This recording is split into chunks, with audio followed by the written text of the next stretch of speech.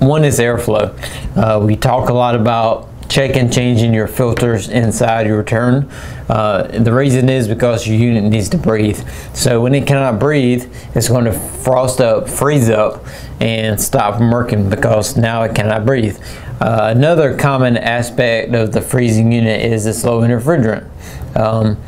We kind of hit refrigerant pretty hard a few weeks ago, but you shouldn't need to add refrigerant every year to your unit.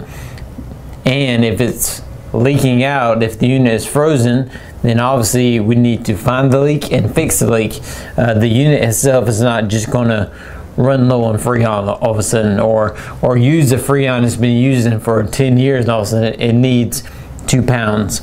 Obviously something has changed, it has leaked out somewhere. We need to find that leak, stop it from happening, charge it back to the proper amount, and then you'll be good to go. But the freezing is usually caused by refrigerant and by airflow. So a thing I would do myself if I saw it freezing up or frozen is to make sure my filters are clean and nothing is stopping the airflow. If everything's good there, then I would call and have a technician come out and check it, because most likely you are low in refrigerant. Or again, you could have another airflow problem of, you know, the blower motor, things like that not working, things you cannot do yourself. But the filter is something you can do yourself, so check that and make sure it's good to go. If it is, then call a professional.